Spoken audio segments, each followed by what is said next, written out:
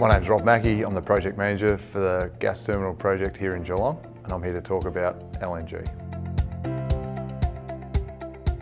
LNG is liquefied natural gas, and it's natural gas which is mainly methane, cooled to around about minus 160 degrees Celsius, at which point it's a liquid, and when it's a liquid it's about 1/600th the volume of when it's a gas.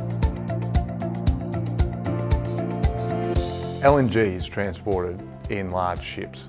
They're double hull design, which essentially means that there are a tank of the LNG within the hull of the vessel. And this provides protection against impact, but it also provides lots of insulation to ensure that the LNG remains at minus 160 degrees Celsius and therefore in its liquid form. There are hundreds of LNG carriers around the world at any one time, and LNG has been safely transported for around about 60 years, and over 100,000 journeys have been completed, all safely.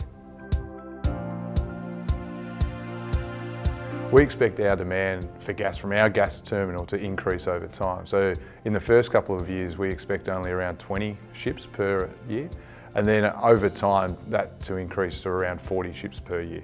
And that's a small amount of ship movements each year when you compare it to the overall number of ships that come in and out of the Geelong port each year, which is around about 1,000.